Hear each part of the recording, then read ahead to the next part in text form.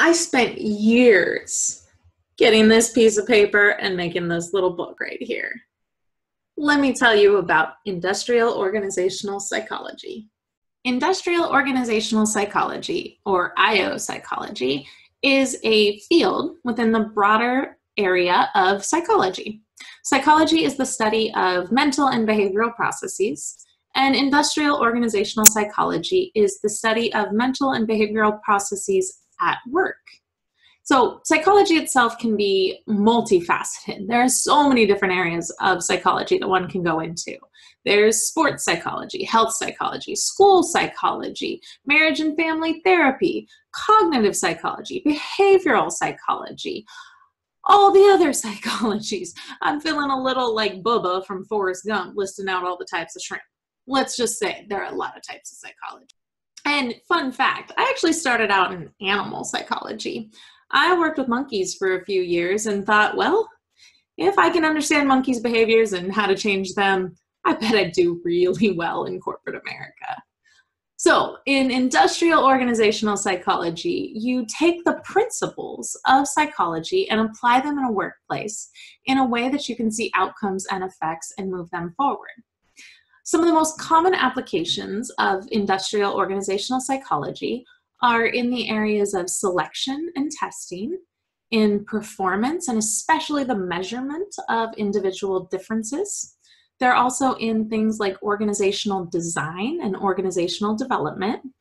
And they really have a lot of factors around how you think about the functioning of people at work, such as things like human factors. That's how do you make people more productive or work better, things like work-life balance, and other areas around the employee and the workplace. While IO psychology is very similar to the concept of talent management, it has a unique strength in that it's based on science. It's based on outcomes, and it's about applying scientific principles and rigor into the talent management process.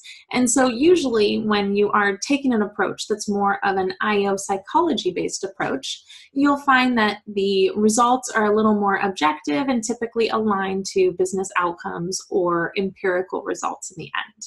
So a lot of times the IO psychologists are bringing in a bit more science into their study of people at work.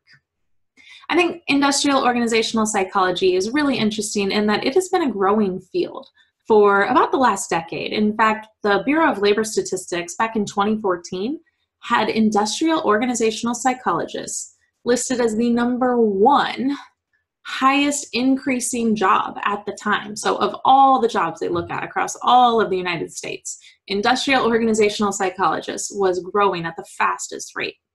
I think currently today it's still at about an 8% growth rate. So it's still a very healthy and growing occupation. And I think that's because of the value that the principles of industrial organizational psychology can bring into organizations and lead to success. So if you happen to be studying it or wondering about it, you can know that it is a very powerful area. And when industrial organizational psychologists are employed with an organization, they're typically doing things like assessing performance, implementing surveys and engagement studies, designing organizational structures or performance processes, and really thinking about some of the scientific ways that we can think about improving employees at work or improving organizations. You'll also see industrial organizational psychologists employed in activities like labor relations, working with unions or works councils to ensure fair employment practices and liaising between the two.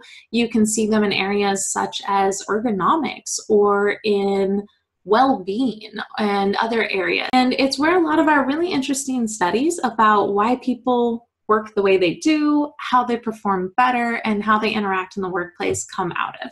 So if you hadn't heard of industrial organizational psychology before, or you'd heard of it, but you just weren't sure what it was, I hope that gives you a little bit more about what industrial organizational psychologists do and what the term means. If you yourself studied psychology, I'd love to hear what field you were most intrigued by, whether or not you studied industrial organizational psychology.